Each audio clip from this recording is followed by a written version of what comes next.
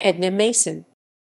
Edna Maison, born Carmen Edna Maisonave, August 17, 1892, January 11, 1946, was an American silent film actress. Maison was born Carmen Edna Maisonave in San Francisco. Her father was a Frenchman and her mother was American. She was educated in Los Angeles at the Immaculate Heart Academy, and her first job involved working with the Cooper Stock Company at the Burbank Theater in Los Angeles at the age of 6.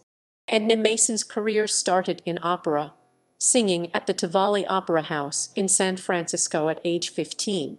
Following, she went to Fisher's Theater, the California Opera Company, and lastly with the Edgar Temple Opera Company before moving into film work. Maison was described as an Earth Mother type who loved animals. Maison starred in a total of 85 films between 1912 and 1926, in films such as The Idol of Bonanza Camp 1913 and Undine 1916, and appearing with actors such as Harry Von Meter.